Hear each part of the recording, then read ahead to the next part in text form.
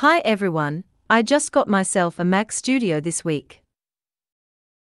It's the basic model. I did not do any customization with it. I really like the compact design, which makes it very portable. To check how it performs compared to my current Windows PC, I did some testing with DaVinci Resolve 17. So I created a simple project with a test timeline of 4K resolution, using the clips from my last ribbon tutorial video, which has some heavy fusion processes. I know my current PC is quite struggling to handle it at some points. To compare the real-time CPU and GPU performance, I turned off all the cache options. Delete all existing caches.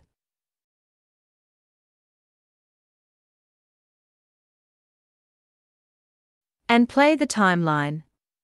This is really choppy at the speed of 3 or 4 frames per second, almost 90% of the frames getting dropped.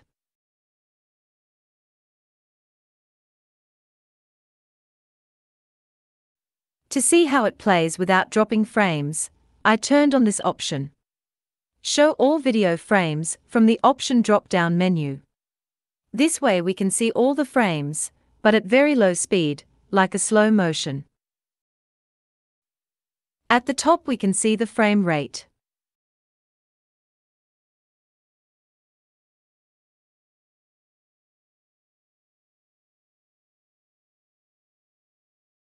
When it reaches the last part with 5 layers, it drops to 1 frame per second. Now the playback is stuck at 30 seconds. It took 336 seconds to reach the 30-second position, and freezes. Average 3 frames per second. Looking at the task manager, DaVinci Resolve is still processing heavily, but the playback no longer moves. GPU seems not being fully utilized, around 40%. I wonder if that's due to the free version I'm using. CPU and memory usage are a bit high, around 70% CPU, 46 GB memory. There are still rooms. Even after the playback is stopped, the CPU and GPU are still running heavily for a while. The viewer is like frozen, moving the playhead won't change the view. Next, let's see how long it will take to render the timeline. Go to the Deliver page. Give the file a name. Set format to MP4. Codec to H.265. Make sure all these advanced setting options are turned off. Add to render queue. Start render. Set the updates during renders to off, to minimize the efforts of UI updates. The render speed is really slow, about a couple of frames per second. The GPU is under 30%, CPU average 70%, and memory is around 46 GB. It took almost 16 minutes to render this 37-second timeline on my current Windows PC. Next, let's export the project archive and load the archive project on the new Mac Studio. Make sure all the cache options are turned off. Play the timeline. Still laggy, not usable. At 4.5 frames per second, a bit faster than the Windows PC. Now if we turn on the Show All Video Frames option and play back the timeline. It feels a bit faster, and took 238 seconds to reach the 31-second position. Average 4 frames per second. But still, like on the Windows PC. The playback stopped at 31 seconds. CPU is at 80%, GPU around 50%. Maximum memory usage is about 28 GB. Which is not bad. And when the playback is stopped, the timeline is immediately responsive. There is no delay like I had in the Windows environment. Moving the playhead will change the image in the viewer immediately. The last thing to test is the render speed on Mac Studio. In the Deliver page, browse a new location on Mac, as the existing one is restored from the Windows version. Add to render queue. And start rendering.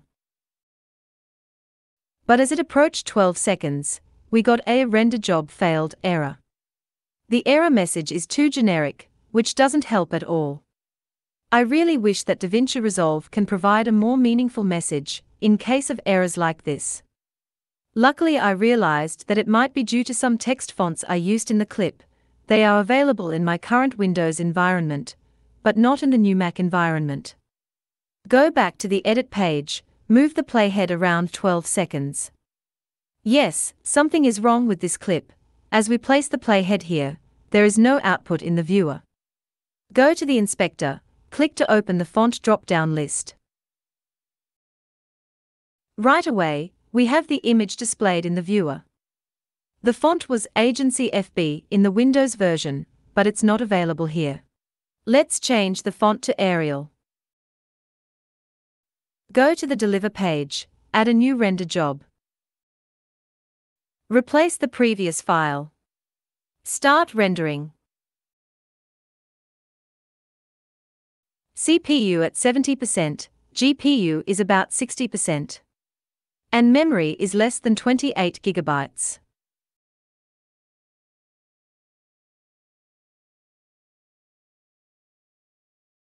And it took 11 minutes and 13 seconds to finish the process, which is around 40% faster than the Windows version.